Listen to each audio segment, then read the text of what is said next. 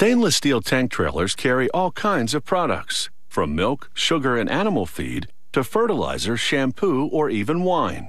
Some tank trailers only haul chemicals like methanol. Made of stainless steel inside and out, they keep all the products they're transporting contaminant-free.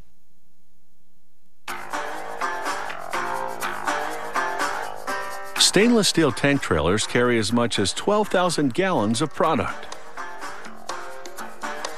They start with a laser cutting machine, which cuts pieces like this manhole opening from the stainless steel sheet used to make the tank.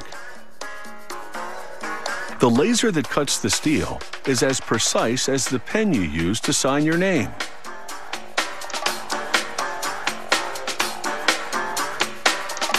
Next, they make the larger pieces of the tank by putting 2 sheets of stainless steel into a machine called a plasma seam welder. Using stainless steel wire as a filler metal, the computer-controlled machine welds the 2 sheets of steel together.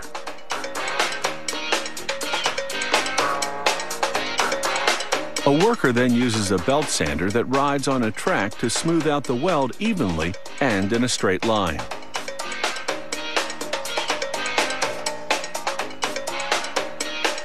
The sheet then goes through a rolling machine that shapes it into a cylinder.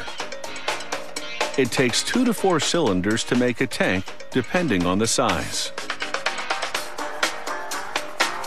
Meanwhile, a ring rolling machine makes what's called channel rings that will strengthen the cylinders and help them keep their round shape.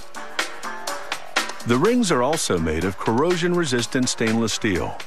Some tanks need up to 12 of these reinforcement rings.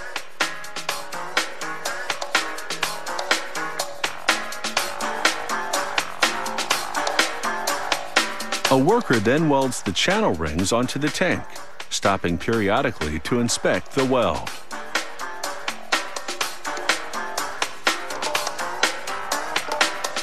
Next, they weld tank heads to the cylinder. Welding parts on the outside of the tank causes heat discoloration to the steel on the inside. That's why a worker then polishes the stainless steel, giving the full interior of the tank a noticeably clean and bright finish.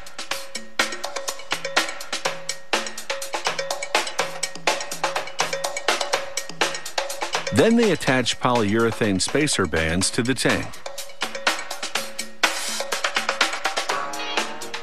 These create the sections they need to mount fiberglass insulation around the tank, which keeps the product either warm or cold. Workers then install thin sections of stainless steel around the tank to protect the insulation. This steel is shiny for cosmetic reasons only. They hold the sections in place temporarily using leather belts. They secure this entire outer wrapper so it fits properly.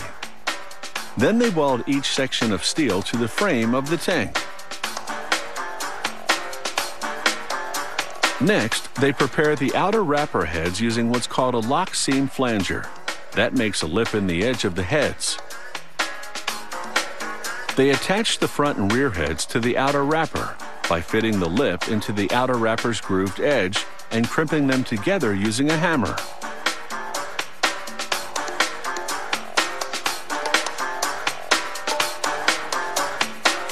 Next, they install the aluminum fenders over the rear tires.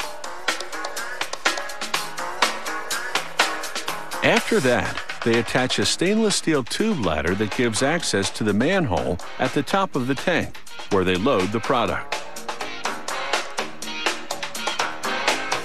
They put the mud guards on next, followed by the reflective conspicuity tape that goes on both sides of the tank and on the 2 rear bumpers.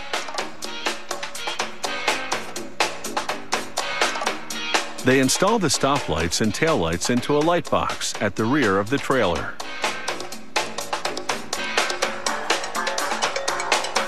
After that, they install the turn indicators on the sides of the trailer and test them to ensure they function properly. Finally, they check all the connections used to operate the tank trailer, so when it leaves the plant, it works perfectly, and the customer can transport their product safely.